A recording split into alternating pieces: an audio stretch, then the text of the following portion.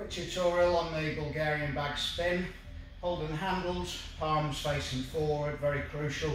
Keeping shoulders back. Spin looks like this. A lot of people get problems with crossing the hands over as the bag spins.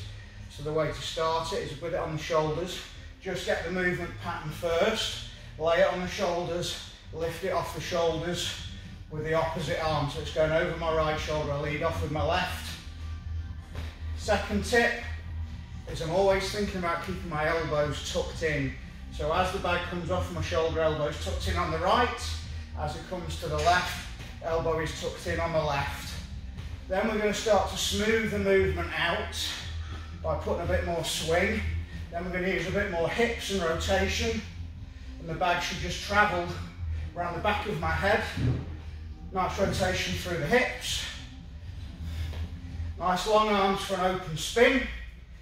And I don't want to have my feet too wide, because having my feet too wide then stops me rotating my hips as much on the swing. So a narrow stance is better, so I can really get my hips into the movement to maximise the rotation with the bag.